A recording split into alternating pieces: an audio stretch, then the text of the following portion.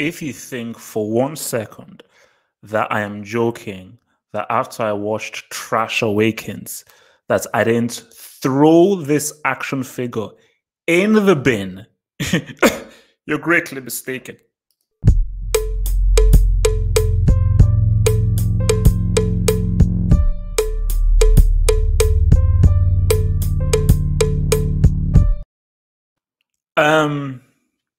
Finn. You see, I am glad that this day has come. I've been waiting for this day for ages. I've been waiting desperately for this day for ages. For when, because we always saw hints. We always saw hints, and I'm so glad that this happened. And which is why I've alluded to this before, but I always like to just bring this back again, just to remind people why I not only not like Star Wars, I despise Star Wars. Star Wars makes me sick, and I have a personal vendetta against Star Wars, and there is a certain pride in me that I want to see it fail. I really want to see Star Wars fail based on what it did to me. And I will go into it a bit more. But John Boyega, Boyega just finally said what we all knew through his tweets and everything. But now he's like, you know what? The contract is up. It is what it is. Disney used me to misdirect because they wanted their Disney princess to really be the main lead, but they fooled people like this fool, like this idiot here, to pretty much make someone else the main character. And I'm going to say this: Disney, you owe me. You owe me. What was it? Opening night. I would argue you owe me like 11, 12 pounds. Because I've not had time. I have a great case to take your lying asses to court. 100% for false advertising. Because if I was to go and say, bro, you owe me, no, you owe me 12 pounds plus emotional damage as well for what I invested. You owe me 100%. You filthy liars, you filthy stinking liars. So let's just break this whole thing down. When it was announced that John Boyega was going to be part of Star Wars, I was like, they're not going to make a Black Jedi. They're not. Star Wars, for me, my whole thing was that Star Trek has always been my thing. Because in my mind, because see, my two big brothers, they are massive Star Wars fans. So they're more into Star Wars than I am. So I was more of a Star Trek guy. Because for me, I said, if Star Wars was like, no, that's for white people. That's white fantasy. There's nothing there to me. The only black person in Star Wars, was James Earl Jones, who was really the voice. You never saw him. And Lando Calrissian, who actually tricked your boy Han Solo. So again, the whole thing of a black heroic character, no, it's for white people. It's white fans, which is fine. It's fine because a white guy should make a franchise for white people, 100%. If I was to make a fancy product, I'm not making it for white people. No, people can enjoy it and everything, but no, I'm making it specifically for black people. I'm making it specifically for Africans or for Nigerians. 100%. Like my dream product is a Nigerian African fantasy. So, but it doesn't mean that no one else can like it. But fantasy is what you connect with the most. How can Lucas connect with a black man or a Aborigine or a South American or a Japanese or a Chinese or a Russian? No. So I was like, okay, fine. But then when the poster came out, I was like, hang on. Why does this dude have a lightsaber? Because in my foolish mind, I was like, I know I grew up watching Star Wars because my brothers and my uncles, that's all they watched all day. So I said, a regular dude can't have a lightsaber. It would be so stupid to have a guy without any force on the poster using a lightsaber. Because when Han Solo used the lightsaber, he used it for 2 seconds. But it was all awkward.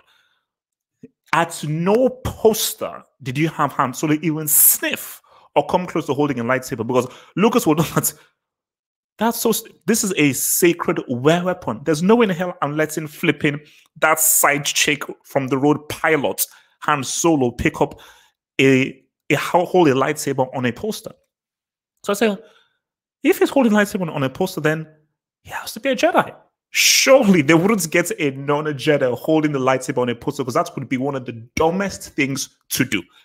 I didn't think these guys were this stupid. I was really mistaken. But I was like, okay, well, it's still up in there, Maybe say misdirect. Then I look at the trailer, and he's using the lightsaber. He's swinging the lightsabers. Remember, Han Solo used the lightsaber for 2 seconds just to cut your boy Luke from the tauntaun and everything. He used it for 2 seconds, not for combat. This guy is swinging it and using it for combat. I was like, oh, he has to be a Jedi. He's with the in the poster. He has to be a Jedi.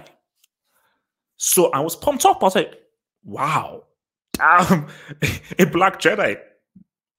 Because in my mind, I was like, no, Star Trek is where I'm at. Because Star Trek is a franchise where everyone is involved. Because the whole, Gene Roddenberry was about, no, Star Trek is about all races. That's what it's about. It's my vision for the future where nobody sees race. That was the beauty about Star Trek this is years into the future where racism isn't even a concept. So black, Asian, well, who cares?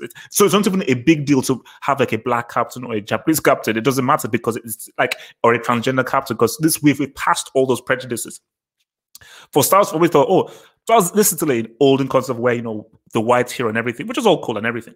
But another change. So I was pumped up. I remember Disney Store, Oxford Street. I went in and I bought that Finn toy. I went in, I bought the Finn toy, put it right in there. I was like, man, whoa, I am fully in support because this could be amazing. This would be huge, huge. Similar to what Black Panther did for young black kids and everything. This could be something that black kids could aspire to. So you got me. I'm really in. Because see, if they showed me Daisy Ridley as the main character with the lightsaber, I wouldn't be 3,000 light years from that anywhere near that cinema. Because if you just told me Daisy Ridley is the Jedi, she was on the poster, oh, cool. There's no way in the hell I'm coming anywhere near that cinema. No way. I'm not watching that. But I remember because I'm like a forum guy. I was on the forums all day, every day, blah blah blah. And I remember, I think this was either the night before or a week before. People said, I just was seeing some things where no, it's a misdirect. He's not force sensitive. This is just a misdirect because the big reveal is Daisy Ridley is the one, but they didn't want to show that. So they're using him for a misdirect.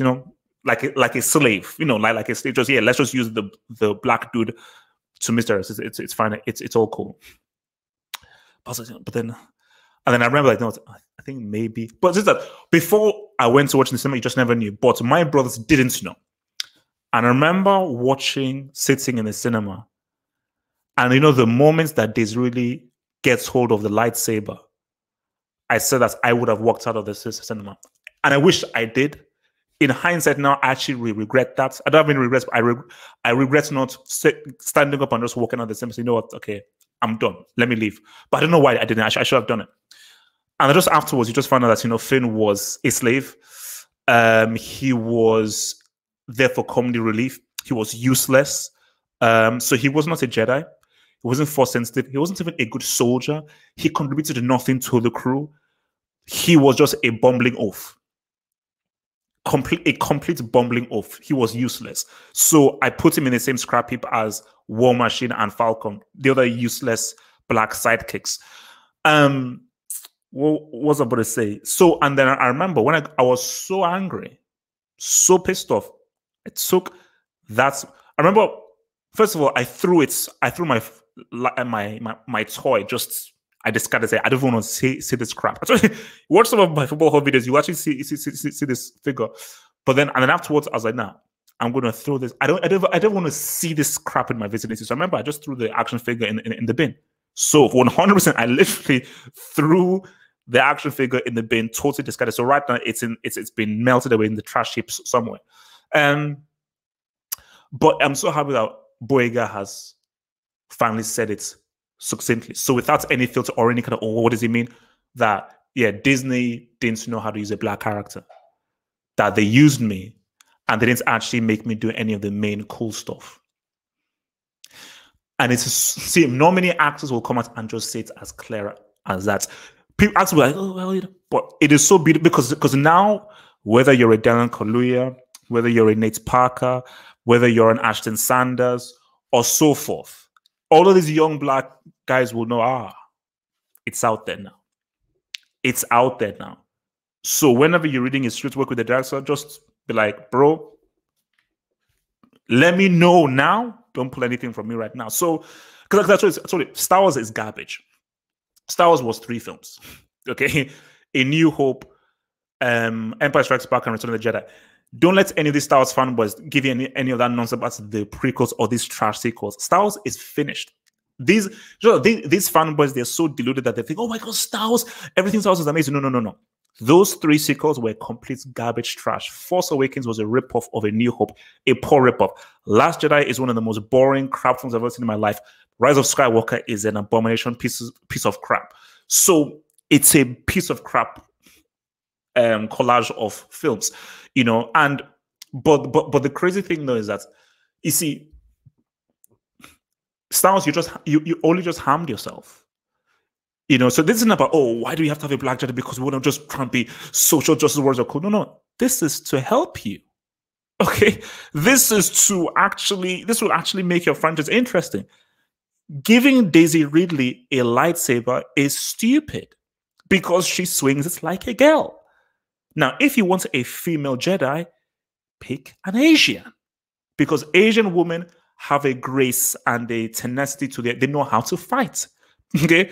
Now, some white women, maybe they do, but Daisy Ridley, I told you, when I was in the cinema watching Force Awakens, seeing Daisy Ridley fights, I was laughing. I was like, this looks like this dumbest thing I've ever seen in my life. This looks like this looks like my little cousins.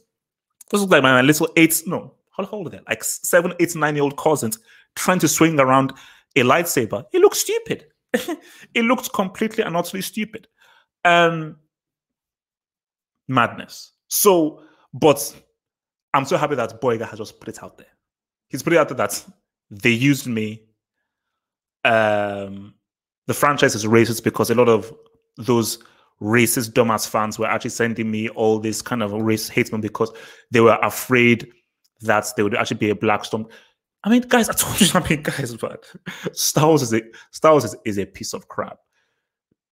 The franchise is so racist.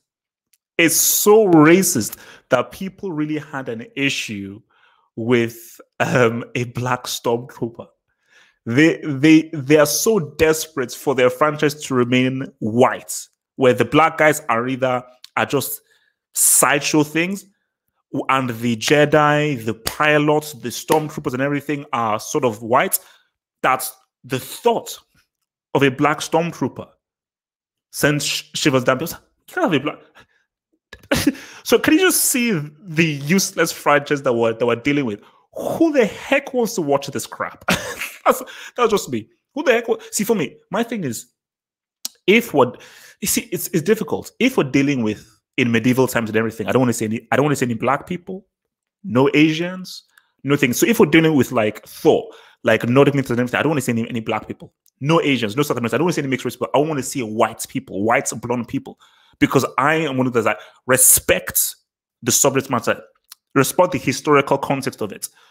But and see, the thing with Star Wars is difficult because on one hand, I'm like, this isn't sci-fi. This is fantasy.